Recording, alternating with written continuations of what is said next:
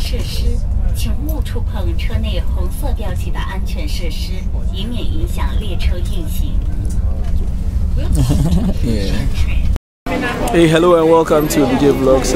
It's been a pleasure coming your way. And so today I'm at the Wuhan railway station. If you have watched one of my videos before, you realize I did a video at the slow train, like taking a slow train here in China. There's a black boy taking slow train. And today I'm at the Wuhan railway.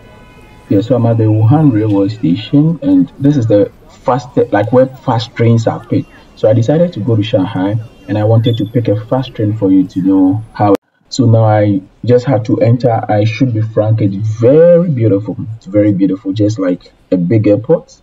Even in some countries, it's very, very beautiful. So what you have to do is that you have to enter and you check in. When you check in, they are going to take a passport, and then after you are checked in with your luggage, you have to now check for the entrance to you. So I used A1 to A8, and when I got in there, to my surprise, so many people. And the truth about it is that Chinese people love to travel, like they really love to travel. And this was on a holiday, so you should expect that it was not going to be actually easy.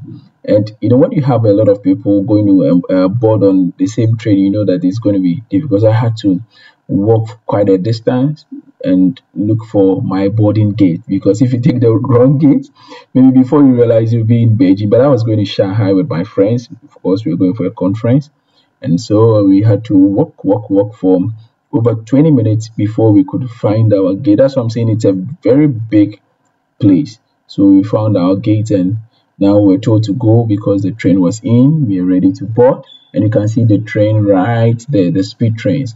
So we're ready to go and then get our train, but you also have to walk quite a distance to look for the train. So you see, this is how the speed train looks like, the bullet trains that everybody's talking about in China. And so we're just ready to go. Now we're checked in and everything was okay. We entered into the train, and we're supposed to now look for our seat. I understand this is quite different to that of the European one, because this one is just the second class, not the first class. But I understand in Europe, this one looks like the business class, because it has to, like this one is just like a one-seater way kind of thing. But in Europe, the normal class, you have to sit facing each other.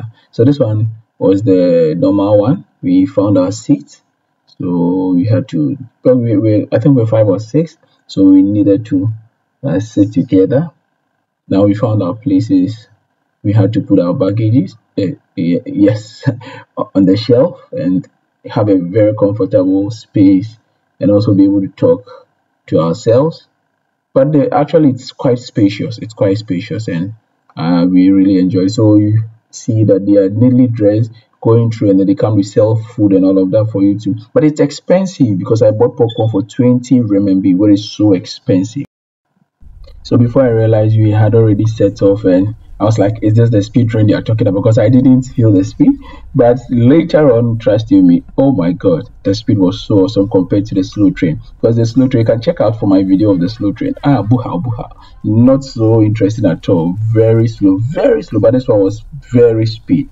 So that's why it's the speed train, and it's expensive. So please, anytime you're in China, feel free to try this. It's so awesome, beautiful, neat, and everything. So please, I have to take some pictures, you know. And so please, this is Abj Vlogs. If today is your first time, don't forget to subscribe, share for others to know what we do here. Check out my scholarship content also, and let's get this channel growing. Thank you, and bye bye.